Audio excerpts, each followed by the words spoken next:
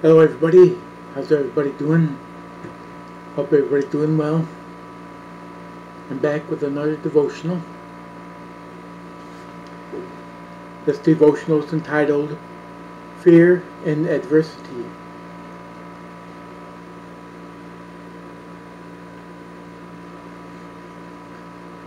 And I'll be reading from my Bible, Psalm chapter 56.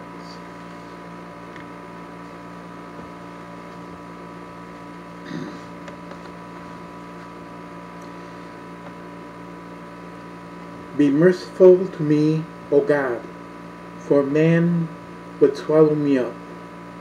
Fighting all day, he oppresses me. My enemies would hound me all day. For there are many who fight against me, O Most High. Whenever I am afraid, I will trust in you. In God, I will praise his word. In God, I have put my trust. I will not fear. What can flesh do to me? All day they twist my words. All their thoughts are against me for evil. They gather together. They hide. They mark my steps.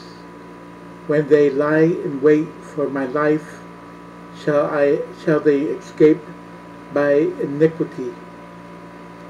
In anger cast down the peoples, O God. You number my wanderings. Put my tears into your bottle. Are they not in your book? When I cry out to you, then my enemies will turn back. This I know, because God is for me. In God I will praise his word. In the Lord I will praise his word. In God I have put my trust. I will not be afraid. What can man do to me? Vows made to you are binding upon me, O God. I will render praises to you, for you have delivered my soul from death. Have you not kept my feet from falling, that I may walk before God in the light of the living?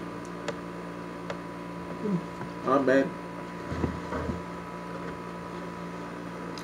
Alright, that's the Bible reading out of the devotional. It's impossible to live in this world without ever facing doubt, confusion, or apprehension. The Word of God doesn't dismiss these concerns. Instead, it tells us what to do when we're afraid. The best response is to admit your fears to the Lord and trust him to work out the situation according to his will and timing. Many people want to hold anyone but God responsible for their adversity. That's because they can't reconcile why a good God would allow their situation.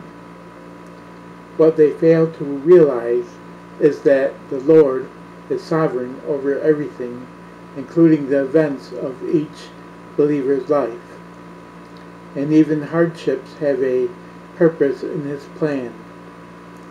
They can be tools for strengthening our faith and maturing us spiritually. When we choose to trust the Lord with our fears and uncertainties, we're promised a better outcome than anything we could have fashioned ourselves. If you're going through difficulty, remember that God has taken account of your miseries. And even in these circumstances, he is for you.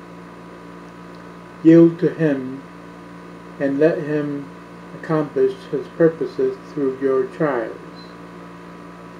When you trust in God, you have no reason to be afraid. Ooh, amen. Yeah. Let's all trust in God. He is our strength. Alright, that's it for the reading. I hope you enjoyed it. Hope you got something from it. Until I read to you again, God bless you all, and goodbye.